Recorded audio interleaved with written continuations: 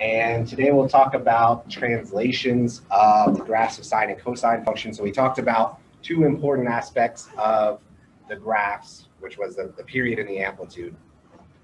Now we're going to talk about horizontal translations and vertical translations. So taking the graph and moving it left or right, moving it up or down, and what that looks like on the actual function for the graph when we talk about it. And then we'll combine those two together and possibly look at a trigonometric model at the end if we have some time and if it's worth it. All right, so first things first, horizontal translations. The graph of any function, but specifically a sine or cosine function is what we're going to be talking about right now. Y equals f of x minus d is translated horizontally, so left or right, compared to the original graph y equals f of x. So we're given y equals f of x is that, cubic function, or really kind of like a tangent function we'll talk about later on. If I have y equals f of x minus 4, it's going to move 4 units to the right. If I have y equals f of x plus 3, it's going to move 3 units to the left. The way that works is because it looks weird when we talk about this, but we have to remember that we're talking about a function f of x minus d. Because in that case, if d is positive, if I have x minus 4, then I'm going to move d units in a positive direction. Looks weird because it's, still it's going to say x minus 4 in the function, but we're going to move to the right because the convention that we have is that it's a function of x minus d. So x minus 4, x minus 2, x minus 1, whatever it is, moves it to the right. And if d is negative, so if I have x plus 3, or really x minus negative 3 in that case, then it's going to move to the left because that d value is negative. It's going to move absolute value of d to the left instead. All right. Important to remember, again, because it's not intuitive when we see this in a function, when it actually appears in a function, not intuitive to remember that, all right, if I see it as a minus, it's going to move to the right because we would normally assume it's going to go negatively. But remember, if it's a minus 4, minus 10, whatever, that's a positive d because we're assuming our convention is x minus d there. All right. So that is what's going to be known. I'll probably interchange these a lot, but a horizontal shift or a horizontal translation is known as a phase shift when we talk about sine and cosine functions. And that x minus d part is what's called the argument. Probably won't use that very often. But if you see phase shift, again, that means we're moving a sine or cosine function left or right. It's a horizontal translation. So on the x-axis. All right, just interchangeable definitions. Let's see how this is actually going to work. If I want to graph the function y equals sine of x minus pi over 3 over a single period. There are a couple of different ways that we can do this. First one is to do it exactly the same way, really, that we've been doing the other problems that we had, the ones that we had in 4.1. So I can find just one period. I know that sine or cosine always has a period over 0 to 2 pi. If I want to adjust that for what's given in this problem, I'm just going to take whatever's inside of the sine function. We did this with, the period itself. We kind of rearrange stuff that way. But I'm going to take whatever's inside of the sine function, the x minus pi over 3 in this case, and I'm going to put it between 0 and 2 pi, right? Because that's where sine normally goes. And then this is going to tell us where the new period, where it's going to start and end when we talk about a single period of sine for this particular function. So take x minus pi over 3, make it greater than or equal to 0, less than or equal to 2 pi. Again, that's a single period of sine or cosine. All right, and then I'm going to add pi over 3 to each term so that I can just solve for x in the middle. So if I add pi over 3 to 0, it's just pi over 3. If I add pi over 3 to 2 pi, which is 6 pi over 3, I get 7 pi over 3. All right. And then once I found that, again, if we did this with a period, like if I had y equals sine of 4x, after I found this interval, the next thing we did was what? Plug it in. Plug in after I had to plug in to what? We are going to plug in on the table. What do I need to do in that intervening step so I know what values I'm plugging in for? Yeah, I'm going to divide it up into 4 different intervals. All right, so I need to find those. those middle parts. A little bit different this time than what we had before, since we're not starting at 0 and then just multiplying each number by 1/4 or 1/2, whatever it is. So if I find this, if I start with pi over 3, I still know the total distance, the way that we'll go about doing this.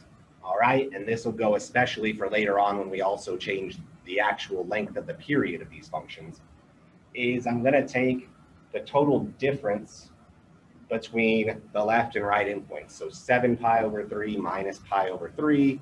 I mean, all we did was add pi over 3. I know that's going to be 2 pi. But take this right endpoint minus the left endpoint, get the total length of the period that we're talking about. All right, if it's 2 pi, then that means if I'm going to divide that total distance up into 4 parts, I'm going to multiply that by 1/4. So 1/4 times 2 pi is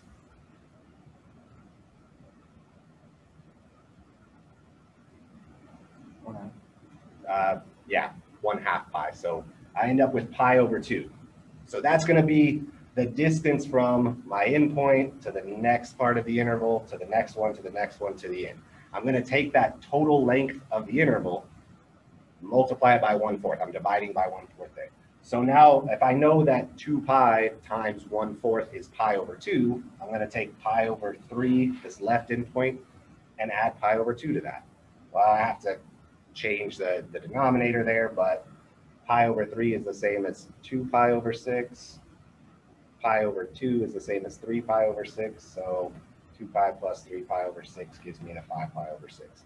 And then add pi over 2 again and again and again. I'm just going to keep adding that same exact value every time once I know what the interval is split up into. All right, might be a little bit more complicated with these. In fact, probably will be, because we're not dealing with a number as nice as 0 to begin with for our left endpoint. But we're still doing it essentially the same way. Find out what the length of each of those individual parts we're splitting it up into is, and just keep adding them to that left endpoint where we start. All right. So I get pi over 3, 5 pi over 6, 4 pi over 3, 11 pi over 6, 7 pi over 3, once they're simplified. And then I can just plug those in, just like we did before, into a table. I'm going to have x is equal to each of those values, and then I'm going to find x minus pi over 3. All right, figure out, just like we had, if I had 4x inside of there, I multiplied the x by 4. And just like before, when I do that, I end up with those quadrantal angles, the 0, pi over 2, pi, 3 pi over 2, 2 pi. And as we should, it's the reason we're doing that again, dividing it up that way. So when I do that, it makes it easier to find sine of 0, sine of pi over 2, sine of pi, and so on from there. It gives us these easy values to deal with. All right.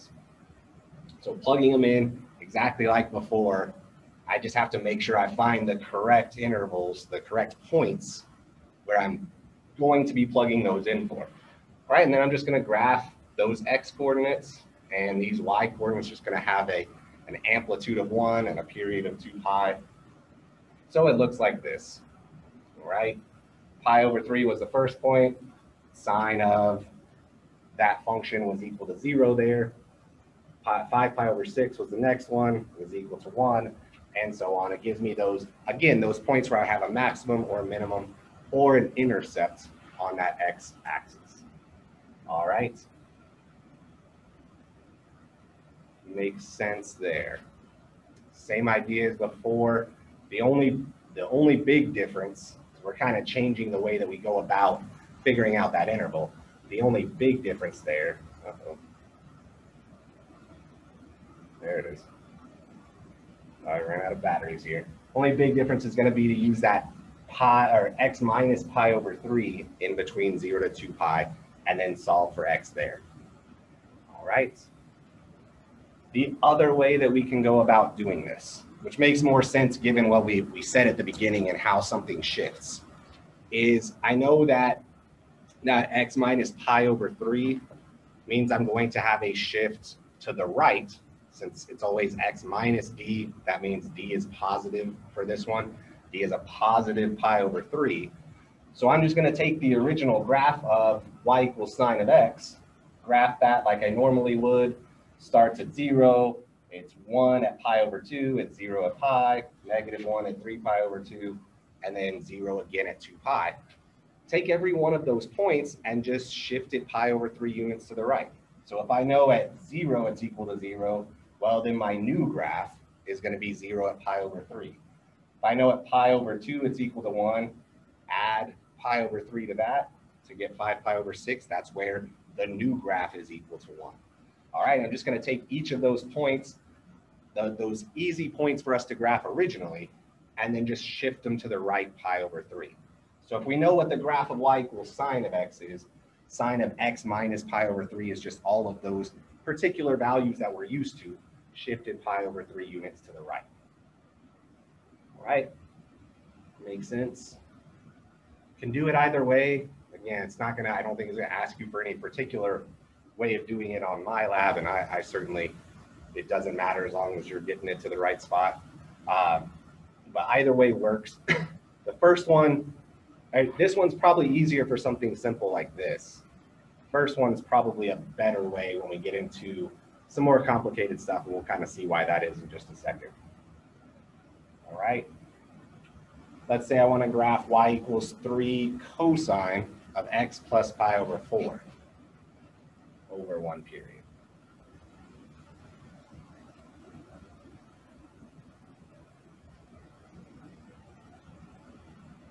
Going to the left.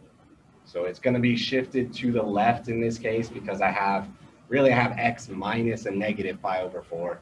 So my d, the shift that we have there is going to be negative.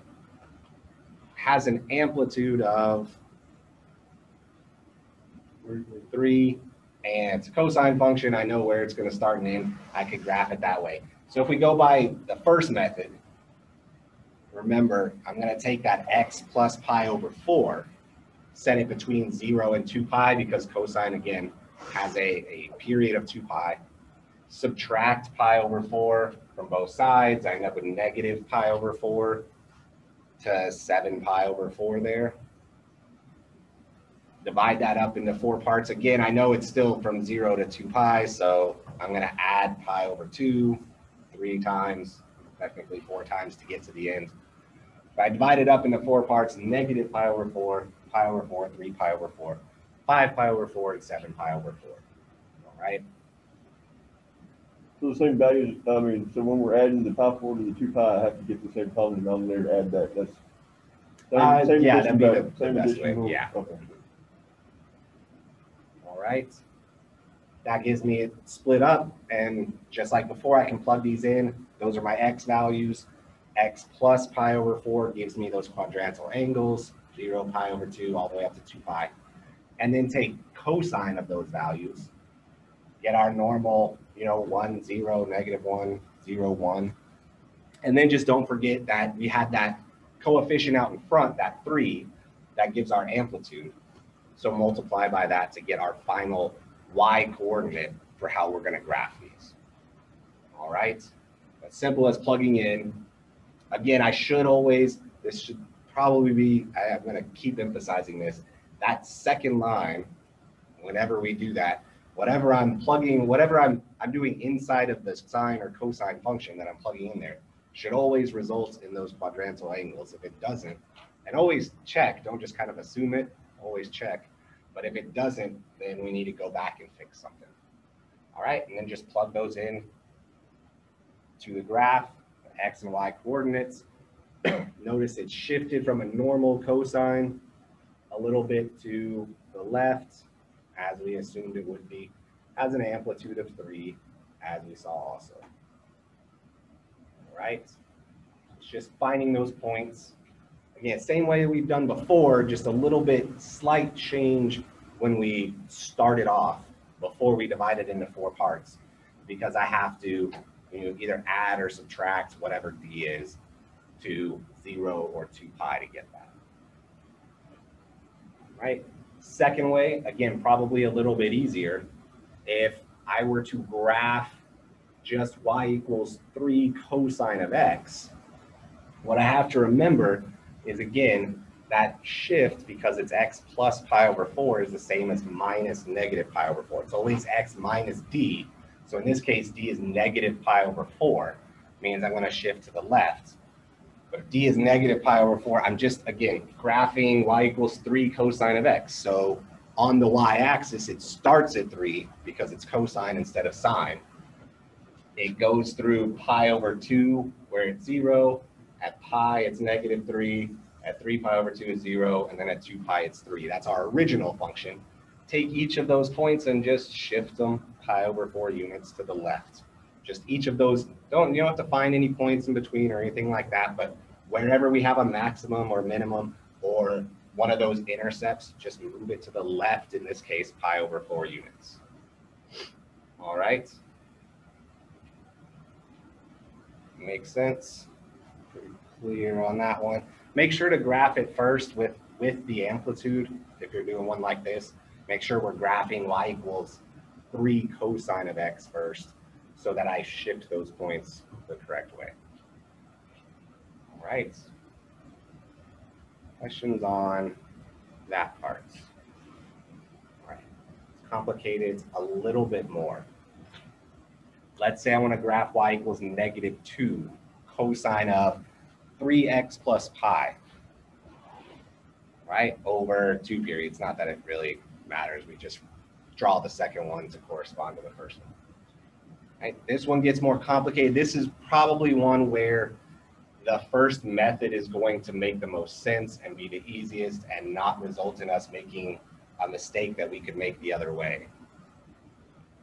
But if I'm going to use method 1 to solve this, where I find the points and set them up, figure out what the x coordinate is, plug them into a table and get the values. All right.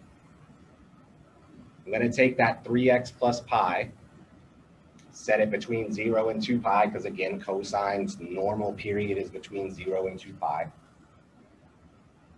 And then solve for x. So the first thing I would do is subtract pi from both sides, or from all sides, I guess, all 3 parts. So I get negative pi less than or equal to 3x, less than or equal to pi, and then divide everything by 3. So I'm going to end up with negative pi over 3 less than or equal to x, less than or equal to pi over 3. All right.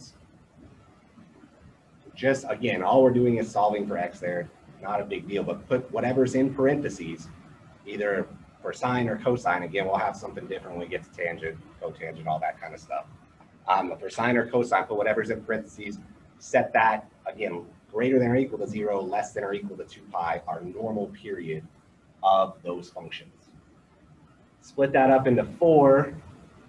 Obviously, the total length, pi over 3 minus negative pi over 3 is 2 pi over 3. So if I split that into 4, if I multiply 2 pi over 3 by 1/4, I'm going to have 2 pi over 3 times 1/4 will be 2 pi over 12, or pi over 6.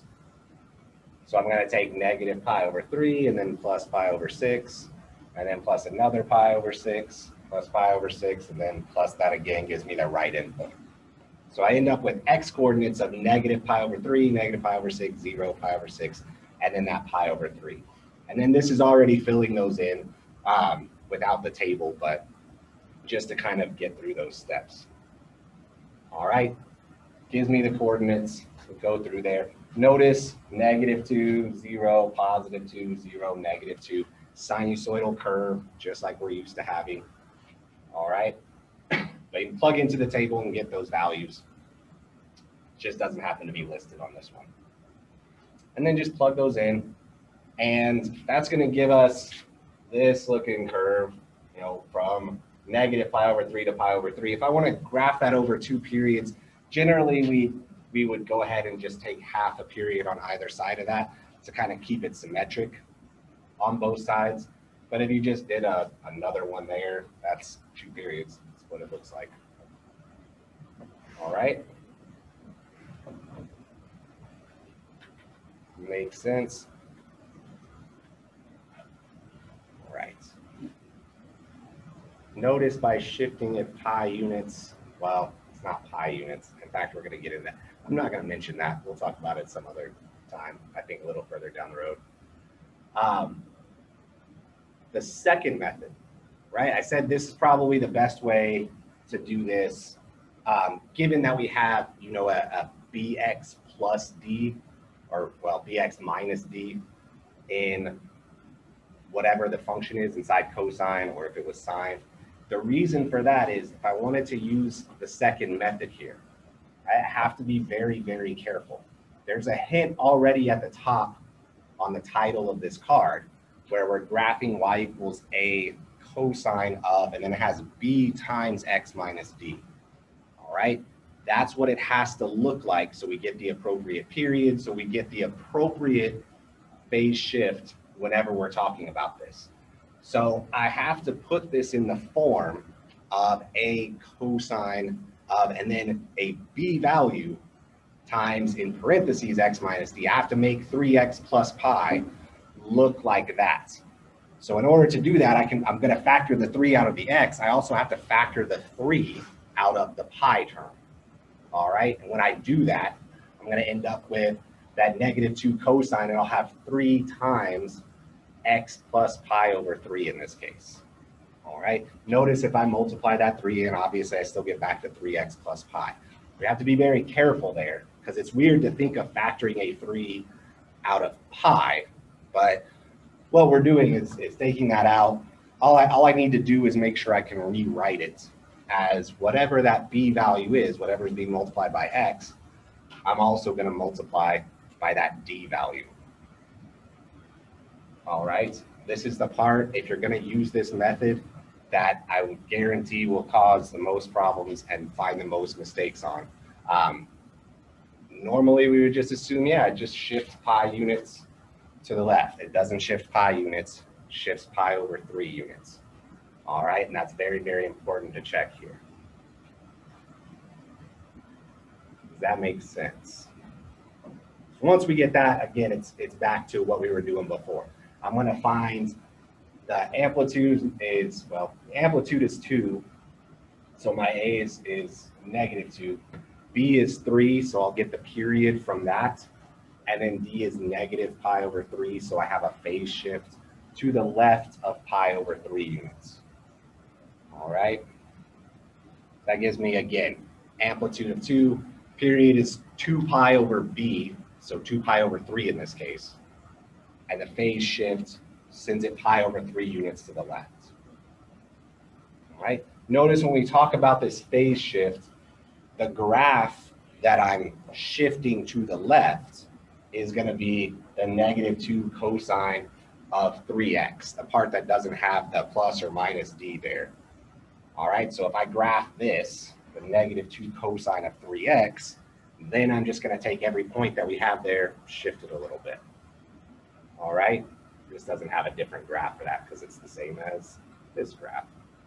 But find the graph of y equals -2 cosine of 3x. Again, that has a period of 2 pi over 3. So that starts, we're going to have 2, or well, sorry, -2 would be where we start at.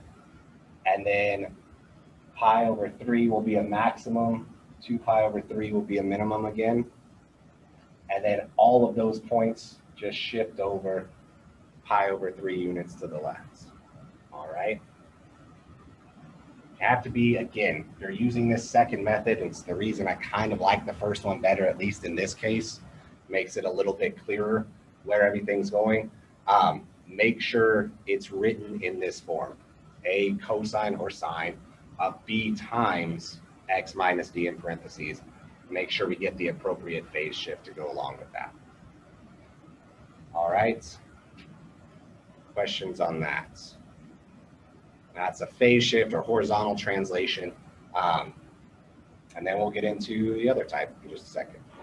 We'll make sure we're here because the other one's a lot easier to deal with. Vertical translation is much simpler. We don't have to worry about anything. When we have a graph that's y equals c plus f of x, or f of x and then plus c, doesn't matter where we write it. It's vertically translated.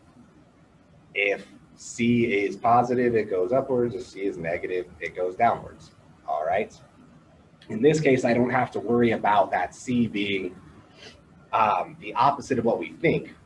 So before with that horizontal translation, we had x minus d, and if d was positive, it moved positively, if d was negative, but it looked weird. In this case, if I have y equals 1 plus f of x, it moves up 1. If I have y equals negative 3 plus f of x, it moves down 3.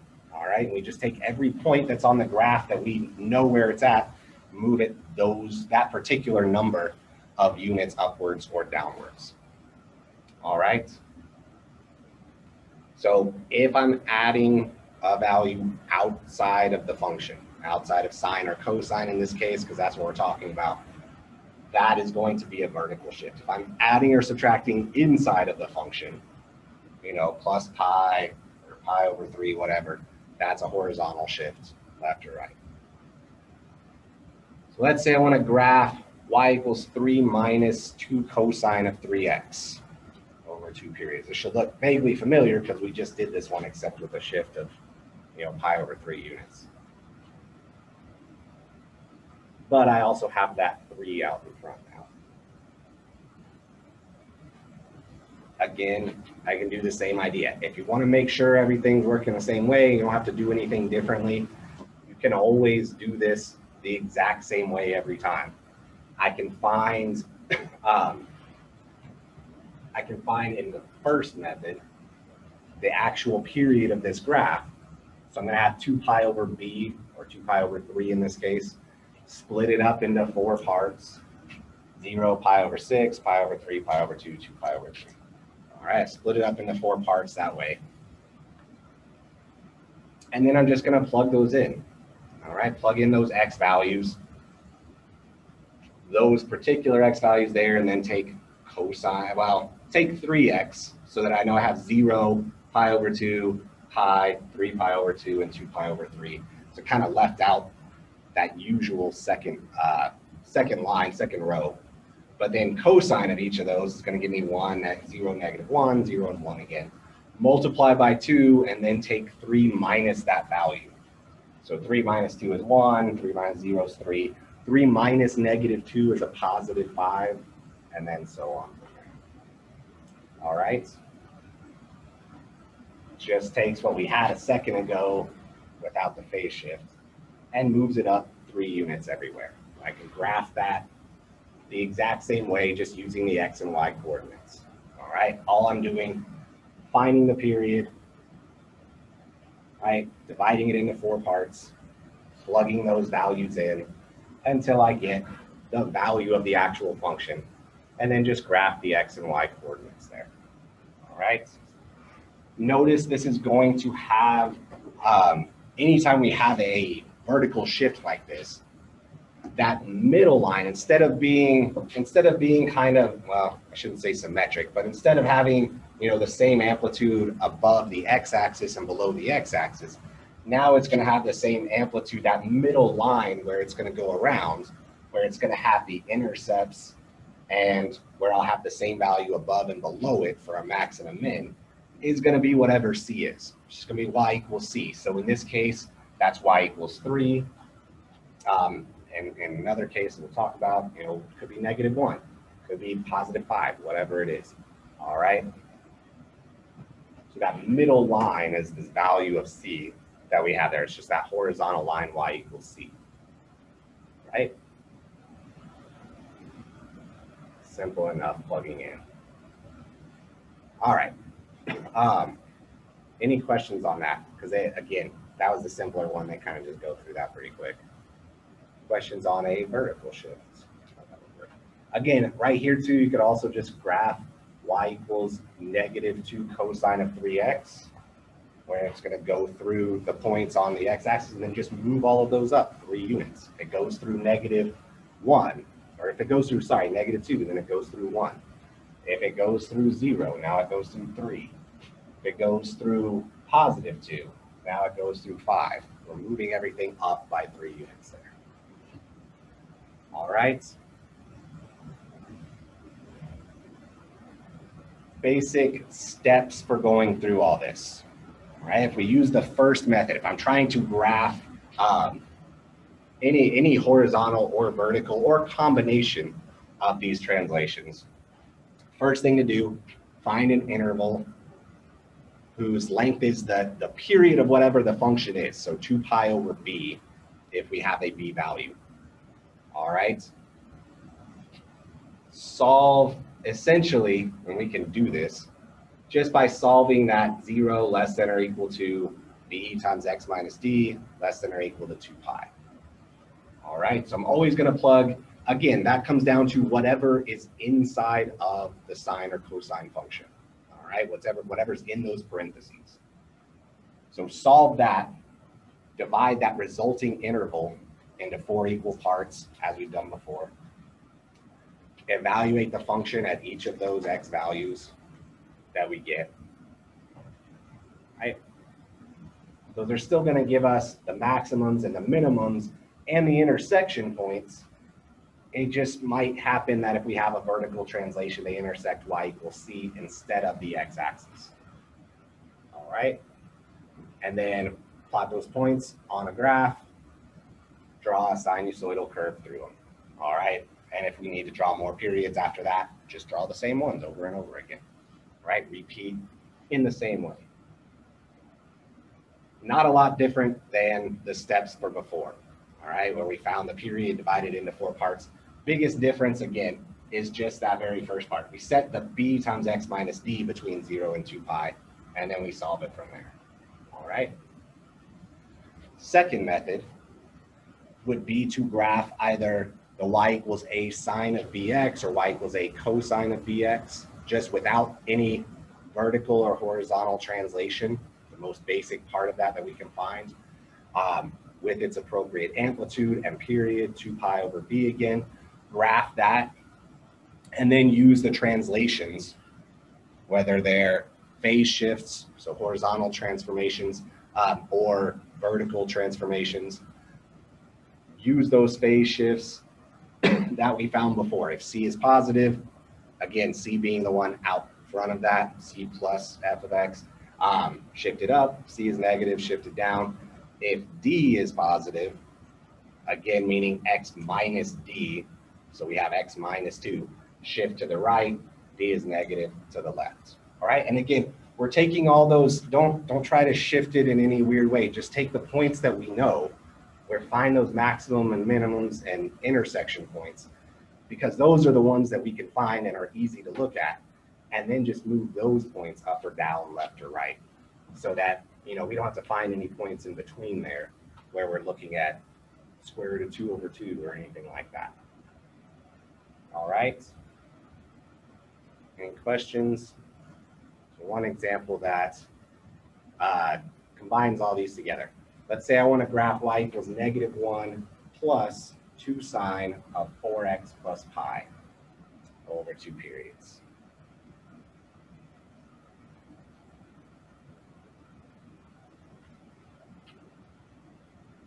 So first thing I would do is what?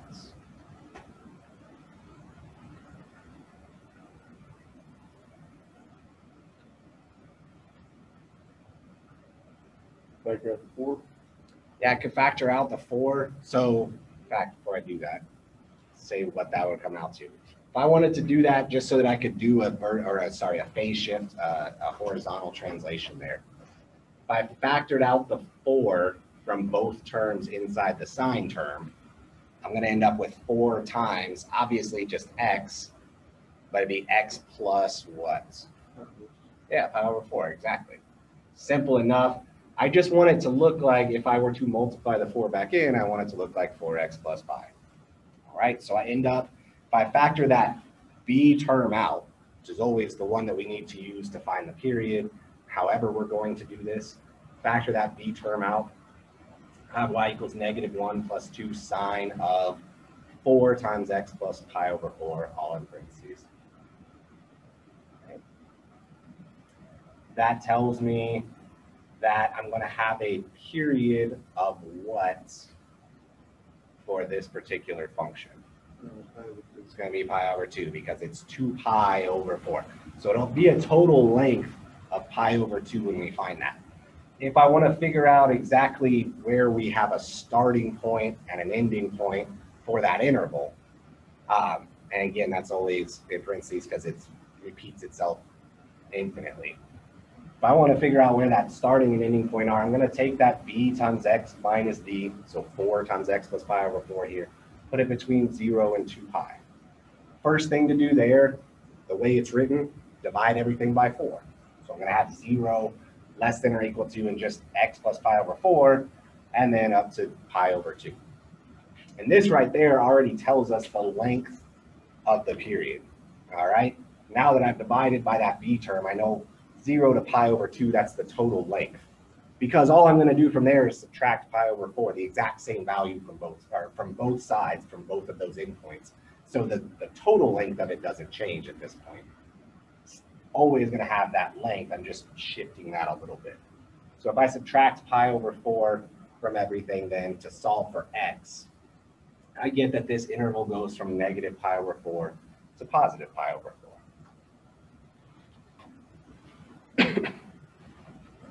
But a length, again, as we expect, of pi over 2, because it's 2 pi divided by 4, gives me pi over 2.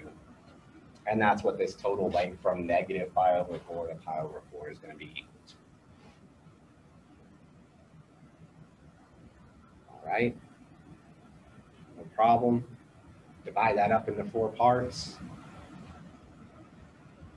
So I'm going to have negative pi over 4, negative pi over 8, 0, pi over 8, pi over 4. Relatively simple for that one. But the way to do that in general terms, if it wasn't, let's say, even on both sides, like the same amount to the positive side as the negative side, which makes this a lot simpler to do, what I would do is take pi over 2, or let me rephrase that. What I would do is take this interval, figure out whatever it is. We know it's pi over 2. I'm going to take pi over 4 minus negative pi over 4. I'm going to get the total length of that interval. And then I'm going to divide that by 4, multiply it by 1/4. So I'm going to have pi over 2 is the total length. If I multiply that by 1/4, I get what? Pi over 8. So if I know that that's going to be the way I divide it up, the total length is pi over 2, and I multiply that by 1/4, I get pi over 8. Now I'm going to just start at this left endpoint. I'm going to take negative pi over 4, add pi over 8 to that. Negative pi over 4 plus pi over 8 is negative pi over 8. Add another pi over 8, I get to 0. Add another pi over 8, I get to pi over 8. And then add another one, I get to that right endpoint. All right, so that's the process again. If it wasn't even on the negative and positive side, kind of like the very first example we had, that's the way to go about doing it. Find the total length, divide it by 4, and just keep adding that exact same value, starting with the left endpoint. All right. Make a table, plug those in, find the y values that go along with this. All right. So if I have those values, I'm going to take x plus pi over 4, it gives me 0, pi over 8, pi over 4, and so on. And then when I multiply that by 4, which again, the 4 times x plus pi over 4 is what's inside the sine function. When I multiply that by 4, I get my quadrantal angles again. 0, pi over 2, pi, 3 pi over 2, and 2 pi.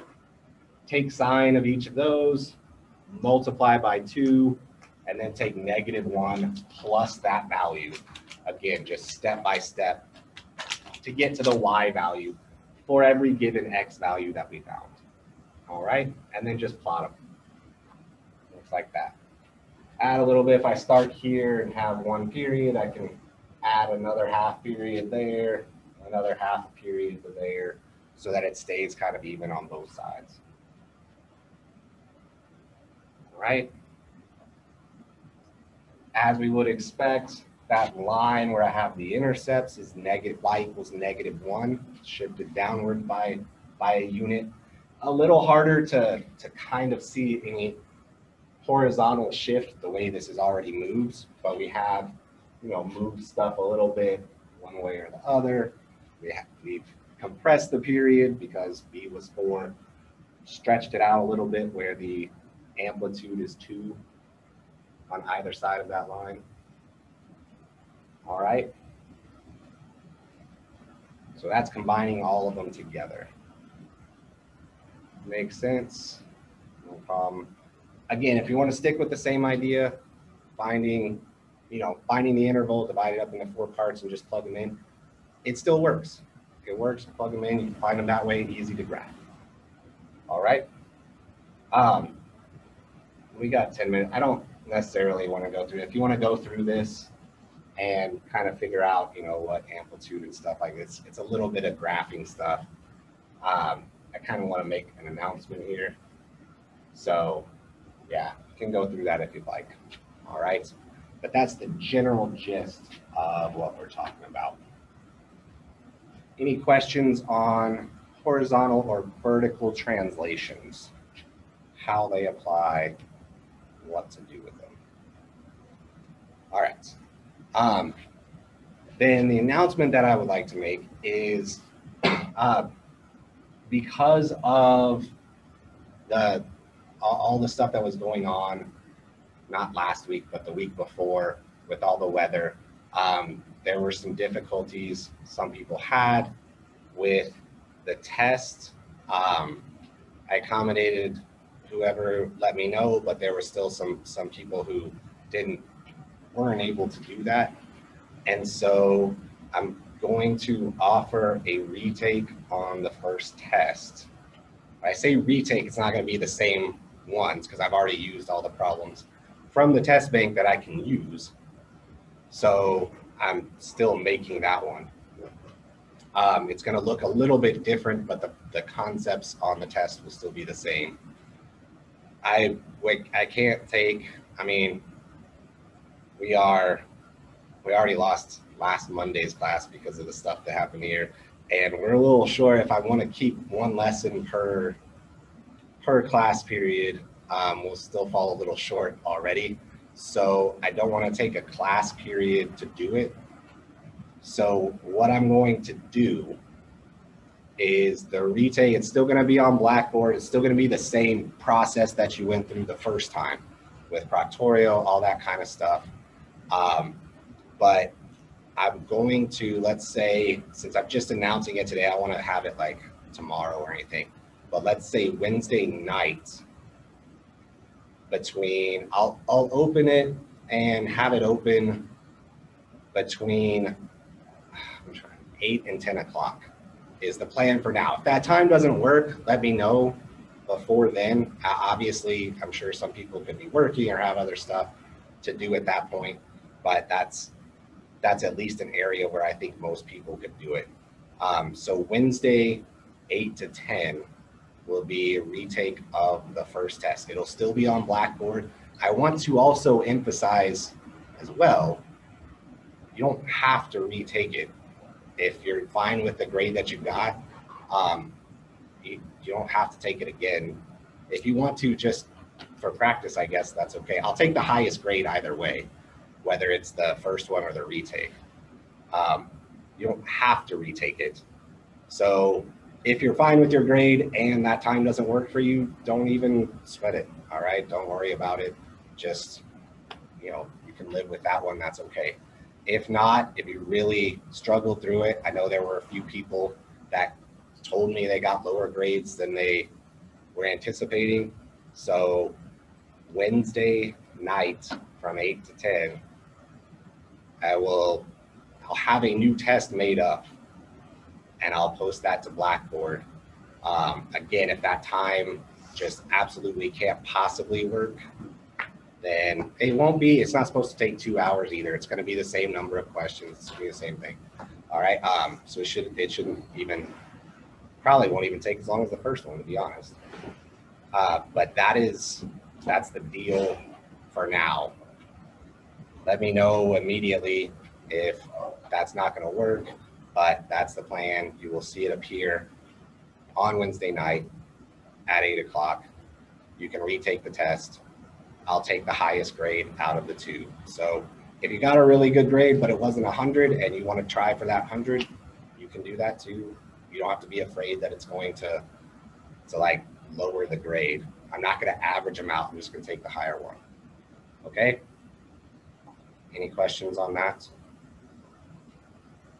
Again, same format, same everything on Blackboard, same process. Hopefully there's not I know we had some difficulties. Some people had some difficulties making sure Proctorio worked with it.